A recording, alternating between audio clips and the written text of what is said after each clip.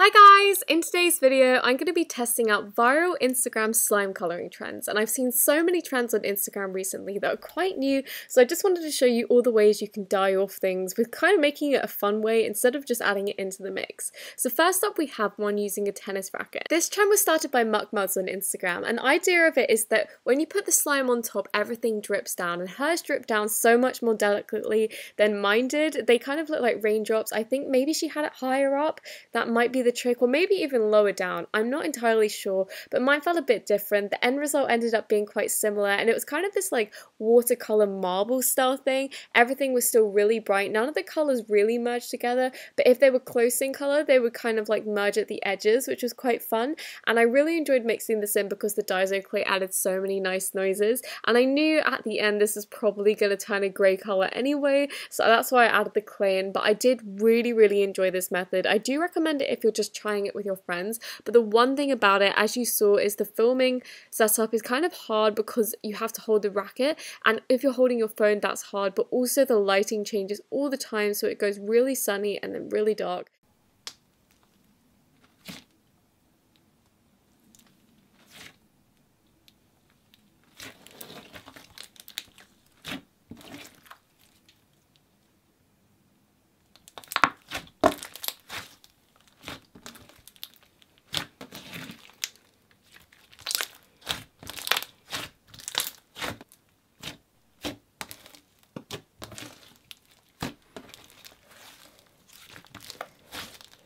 Next up we have makeup mixing, and this is one of my favourite things to do at the moment. I got a rainbow eyeshadow palette, and this one was like a neon one, and it looks so cool, so I bought it, put some clear slime on top, and the quality of this was so good. When I rolled it off, like you can see here, it was so pigmented. It looks so beautiful. It was such like a watercolour slime, which was different to the really cheap palette I bought if you watched my makeup mixing video a while ago, but this was so easy to work with. It also had so much product, so I knew it was going to give an end result that was really different from any of the other palette mixings I tried. I really like the colours all mixed together. I knew it was going to turn into a bad colour, but I really loved how the base was so pretty when you were mixing it in, because it just made everything so much more pleasant.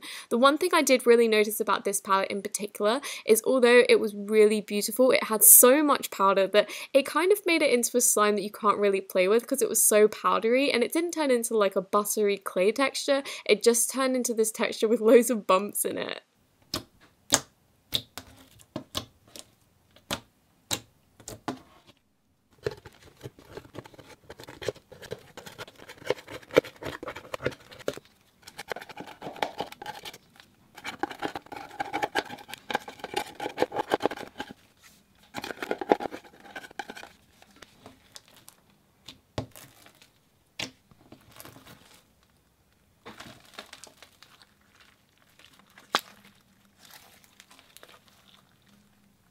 The one method I thought would be absolutely safe and fail-proof was just the worst method ever. I think it was maybe the paints I used. I saw this on Prime from Slime, and I think she might have used acrylic paints because mine were watercolour, and like you can see, it was not a good time. It was not a good time. The colours worked really well together though, and I found that I added a bit more purple and yellow than I thought, so the colour actually didn't end up brown, it turned up pink. So it was a good result, but a really bad method. For me personally, I guess if you try it with other dyes or, you know, other colours, it could work. It also could be that my slime was also a tiny bit underactivated.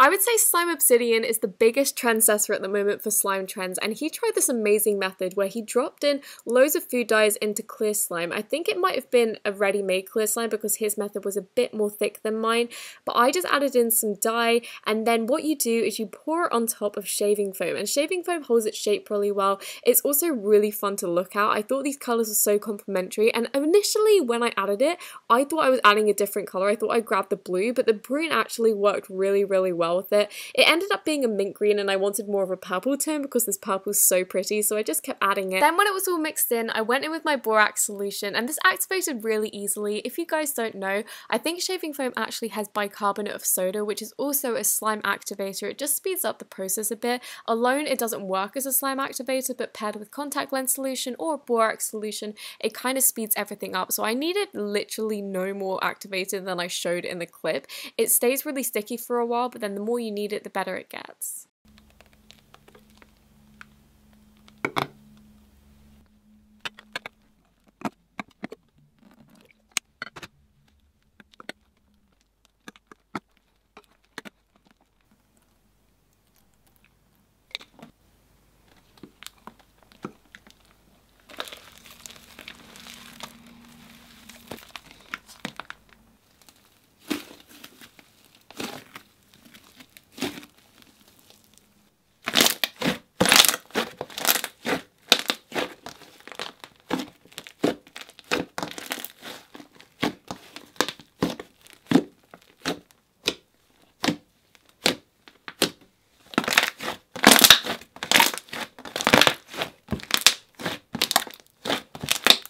Avalanche slimes are a trend that really got me into slime as well, and when I was first starting out I always used to see them around and really wanted to try it, but at the time I didn't have enough money to actually make slime, and this was so fun for me because not only was it a throwback, but it was also just really fun to see all the colours mix in. And with clear slimes, I was kind of wondering if the colours would stay in suspension like this. I found they did a little longer, but they ended up a really nice like milky colour. It kind of looks like Slime OG's condensed milk, just a bit grayer, but it was really fun to play with and also super crunchy.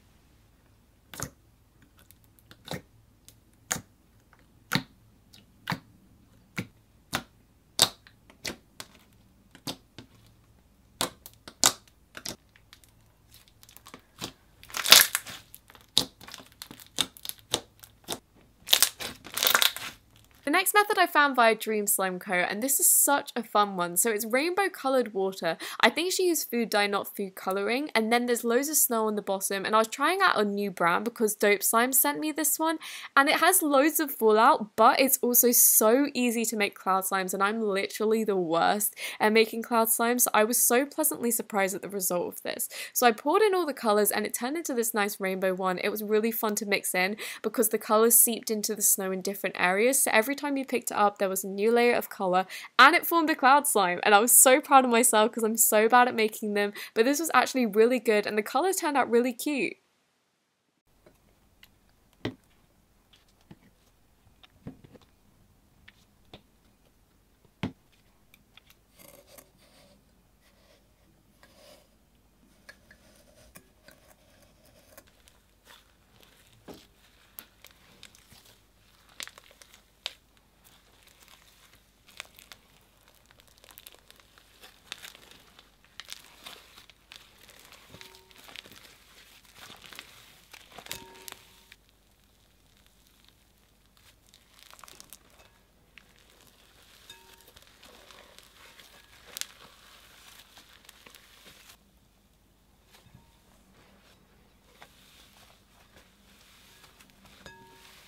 Barry M sent me some makeup to mix into slime, and this is one of their glitter rush things. I've added this before, I loved it. This is the first one that I've added that isn't duochrome. Actually no, I've tried a blue one too, I lied. But this is so nice, and it did actually kind of turn out duochrome because it has like a peach base and then gold. In a normal slime, I guess this would be achieved by having a neon pink and then some gold glitter or pigment in there. I don't know how it works with body glitters, but I just thought this was really interesting.